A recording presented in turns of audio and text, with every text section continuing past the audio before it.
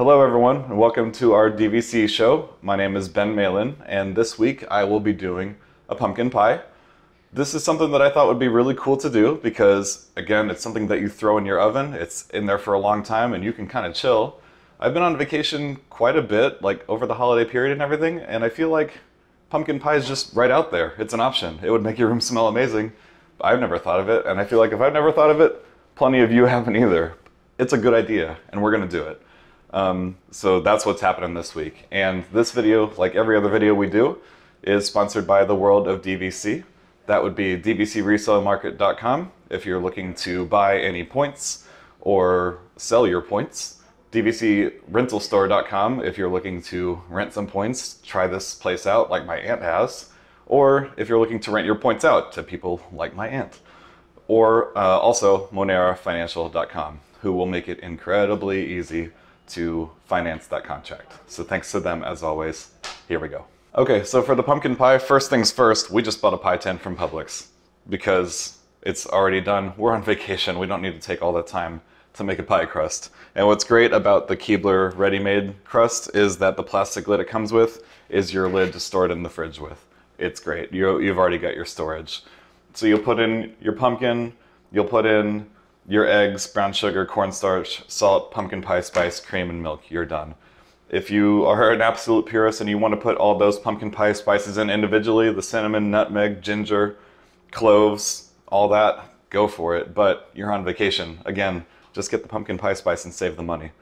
When all that's mixed together, pour it into the pie crust. You're preheated at 375, put it in. It's going to be 55-60 minutes and you're done. That can cool on your counter for half an hour before you put it in the fridge to get it cool a little quicker so everyone can eat it. Do not put it straight in the fridge from the oven. Not just because it's hot and it's cold in the fridge, but actually the way that the sugar works in there. That sugar's heated up, it's melted. You don't want to shock it. That's going to make your pie not so nice.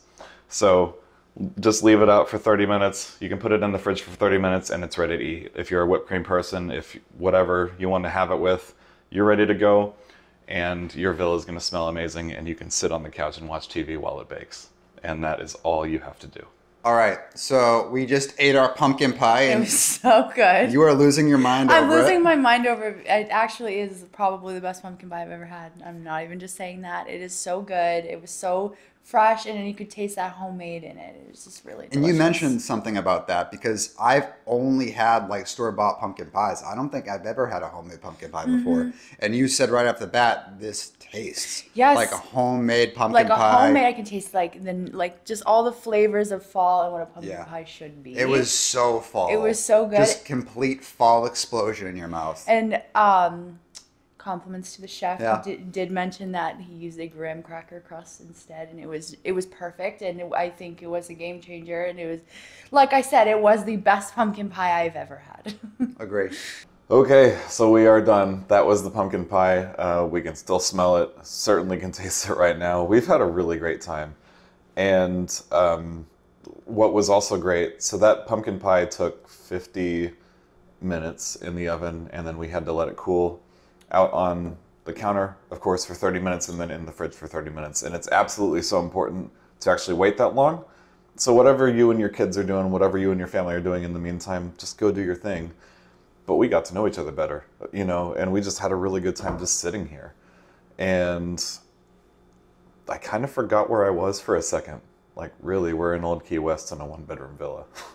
And that's what we're doing here. And it was just it's been a really special experience doing stuff like this, and we are so glad to keep this up.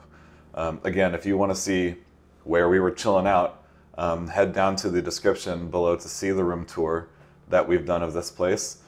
And of course, if you want to reach out to me with any questions or anything like that directly, my email, my contact info will be in the description as well, havenbakeryllc @gmail.com. That is the name of my business that I'm getting going. And we'll put all the links down to my stuff down below as well. And we are going to keep doing these. So please leave your comments, any suggestions, anything that you'd like to see us pull off in here. And we're going to get after it because we're having a good time doing it. So that's it. Take care. Bye-bye.